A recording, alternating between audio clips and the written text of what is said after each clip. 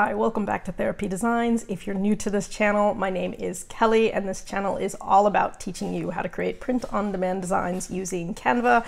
So if that is something that you're interested in, please do stick around. So in today's video, we're going to go ahead and create this design right here. It's a really fast and very easy one to make. We're essentially putting a photo inside of text. This one is kind of a funny one. This one says Happy Groundhog Day, and there is a picture of a groundhog within the text. Groundhog's Day is the beginning of February, so it's pretty early on in Q1, and so that is about when you would want to start thinking about making this type of design if you were going to. So if you'd like to learn this technique, please do stick around. So as always, we're going to start with our blank backdrop. It is 4500 by 5400 pixels. I'm hoping this will be a nice quick video today. I'm going to show you a really easy technique, and this one's going to be a little bit funny, hopefully. So I will be designing for a black backdrop again, so I'm just going to go ahead and select the background color, and I'm going to go ahead and put black. And so now this is going to be a combination of text and photo, where I am going to put a photo within repetitive text. And so for this one, I'm going to go ahead and write Happy Groundhog Day. Groundhog's Day is February 2nd, so it is coming up within a couple months at the beginning of Q1. So if you want to make a design for it, now would be the time to start thinking about that. So now, got to be careful because there was a movie with the same name, and if you've seen the movie, you know that it repeats over and over and over again. So a fun way to do this would be to put something like Happy Groundhog Day repetitively over and over and over. So that's what I'm going to do. So I'm going to hit T on my keyboard. So I've got my text box. I'm going to make this in all caps, and I'm going to go ahead and put Happy Groundhog Day, and I'm going to put an exclamation point. Okay. So because I went ahead and put happy and the exclamation point and everything, this saying here is not trademarked. You do have to be careful if you're referencing anything that is trademarked, but this is pretty safe to use. Happy Groundhog Day. And so now that I've got this text, I'm going to go ahead and pick the font I want, and then we are just going to make it repeat itself all the way down the page. And so I'm going to go ahead, I want something that's going to be bold, but I want it to be narrowly spaced, and we can always space it together even more if we need to, because I'm going to put a picture over it, so I want it to be as solid as possible. So what we're going to do is I'm going to go ahead and put narrow for this. And as I'm searching narrow, I am looking for something that's sort of squarish and thick, okay?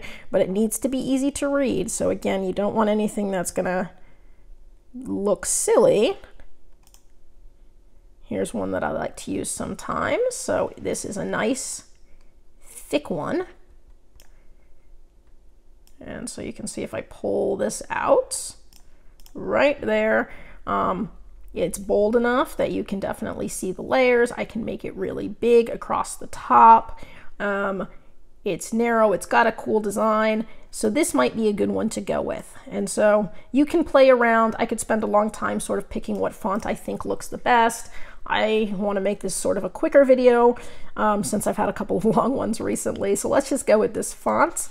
And so from here, I'm just going to duplicate it. So I'm going to hit Control D, and I'm going to pull that down so that it's just right under the top one. And now I'm going to hit Control D again, and it should just keep putting it down just like that, all the way down until I get down to the bottom, hopefully, of the page. Control D, and look at that, they all just barely fit. And I mean just barely fit, but they do. So that's awesome. So that is going to be my frame.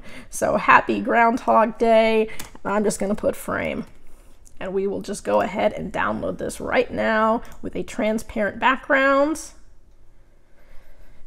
And there I'm going to have my frame. And so now what we're going to do is we're going to put a picture over the top. And so we're going to use a clipping mask so that the picture actually shows up, hopefully, in all of the words, which is why they all have to be really close together. And they are pretty closely spaced here. So let's go to the left-hand corner where it says Elements. And the hardest part is going to be finding an image of a groundhog that we like. So I can put Groundhog's Day. I can just put groundhog. Oops, didn't spell it right.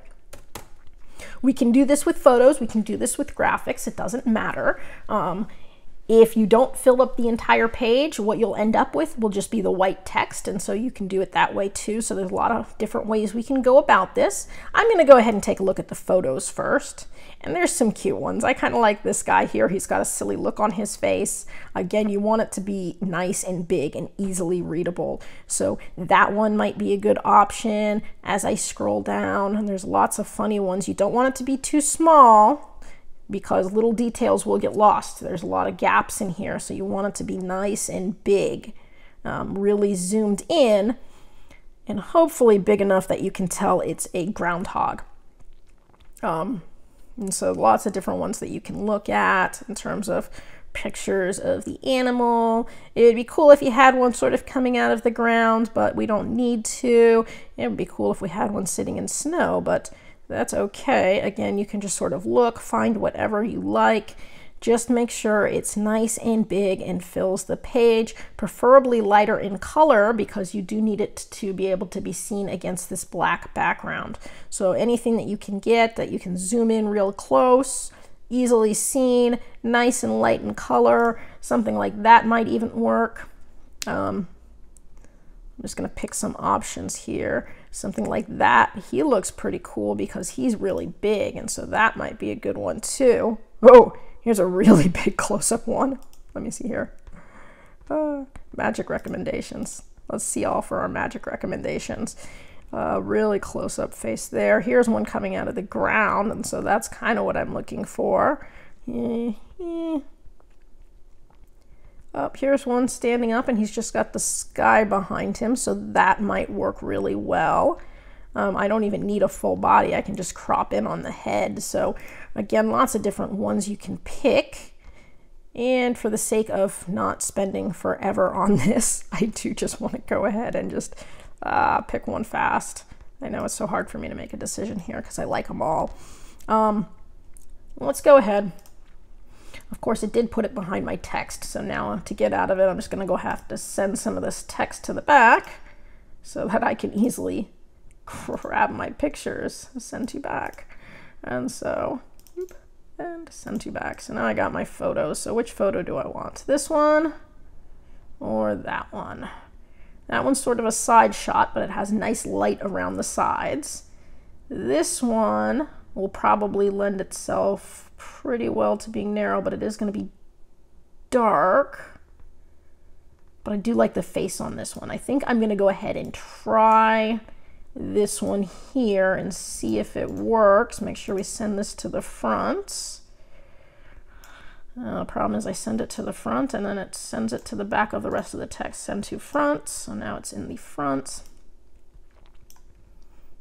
I'm going to crop this sucker way down and send to front. So I want him to fill most of the page, nice and big, again, because I am going to lose some of the detail in the text. Really make sure it fills most of the page good. Okay, I like the way that one looks. That's a really good close-up. Hopefully it's not too dark, but again, I can always put outlines around anything if I need to get the edges, and so I'd rather not do that because I don't want edges through the groundhog, but we've got options here. So let's go ahead. Happy Groundhog's Day, and this is going to be the mask that we're going to use. I'm going to go ahead and download this, and then we are going to jump over to Photopea in just 1 second and do a quick clipping mask.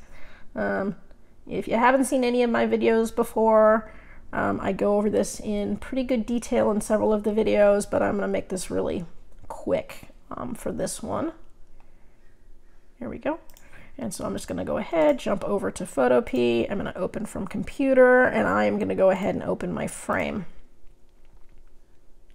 And so here is my frame. It says Happy Groundhog Day right here. Now I'm going to go ahead, File, Open in Place, and I'm going to put my mask right over the top. And it's going to bring the mask up. And now I'm going to go up to the top. I'm going to move over to where it says Layer. Click that about halfway down. It says Clipping Mask. I'm going to click that. And it is putting my groundhog right inside my text. And so you can see exactly how that looks. You can kind of see the groundhog. You have to look far away. And that looks pretty good. So we're going to go to File, halfway down, Export As, PNG. Give it a sec. Here we go. Happy Groundhog. I can always retitle this. It's not the frame anymore. Happy Groundhog Day. It's a PNG. It's 4500 by 5400 pixels. I'm going to leave everything the same and hit save. And now I can jump right back over to Canva. Now I can keep this here as a frame if I want to, because if I wanted to, I could put a lot of different photos over the top of it. Sorry, just getting rid of that. So here's what I'm going to do. I'm going to come down and add a page, and this is where I'm going to put my upload. So I'm going to get rid of this. We're going to go to uploads, and I'm just going to go ahead and upload my Groundhog Day design. Oop, made a sale. Love that sound. Always a great sound to hear. Give it a sec. Oh, perfect. So once it's uploaded, we can just click on it. It will open it up, and I have it on my page here. And so now what I can do is I can bring this all the way up to the very tip top and bring it all the way out, really trying to fill the page. And so here we can see, if I look from far enough away, I can see the groundhog. So that is good. So I am sort of getting the picture of the groundhog out of that, but I am sort of losing some of the words here. You can see, especially in the dark areas, you don't quite see the words. Now that could be okay, because you can definitely tell what it says by looking across all of the different words. If I want to, again, I can put outlines around this. It might kind of mess up the look of the picture a little bit, but I'll show you how I would do that. I can go to Edit Image, Shadows. We've done this a lot before. And I can put a thin shadow around all of the letters. And so what it will do, if I go ahead and select white, let's say, and you can already see how it's really big. So maybe I want to bring it way down. Right now it's at a 3. And I'm going to hit apply. And we will give this a second to finalize. And I'll see if that makes it look any better. Okay. It is going to take a second, and it'll kind of clear up a little bit. Right now it's a little bit grainy, so it's still sort of trying to finalize here, but we can see how that looks. But I can already tell now. I can read it. I can definitely read Happy Groundhog Day now that I put the white around it. I can still see the groundhog, so this is a good way to go with this. Groundhogs are a little tough for this design just because it's a little hard to read, but you can definitely see how you can use this method. There it is, now it's sharp. You can use this method for other designs. Okay, it looks better now that it's sharpened up a little bit. That took a while. There we go. So I can read it. I can see that it's a groundhog. It's a little bit funny because it's the repetitive Happy Groundhog Day. You can do this again with any other type of design that you want. I've got this nice and centered here, and so now it is ready to download. I'm just going to call it Happy Groundhog Day, repetitive or repeating, whatever. And I will download it. It'll be a transparent background. I'm just going to download the second page here because the first one was my template, and I'll hit download. Now you may have to try this with a few pictures to kind of figure out which picture looks best. Like I said, if it's got a lighter background, it's going to really make it a little bit easier for the words to pop if you put it on a dark shirt, for example. So because I do like to design for dark, I would have preferred a lighter background, but I did really like the way that the face looked on this one here. So again, you can play with it. You can do graphics as well. So if you don't like the photos, you can do graphics. Same general idea, but that is how you would go ahead and make this cool repetitive design with the photo inside of it. Again, if you have any questions about this technique, feel free to ask. You can put it in the comment section below. I try to get back to everybody as quickly as possible. I hope you guys are doing well, and I hope to see you guys again. That's all for today's video. If you found this useful and would like to see more videos with helpful tips and tricks, be sure to hit like and subscribe and turn on your notifications so you don't miss any of the weekly videos. As always, keep growing and stay creative, and we'll see you next time.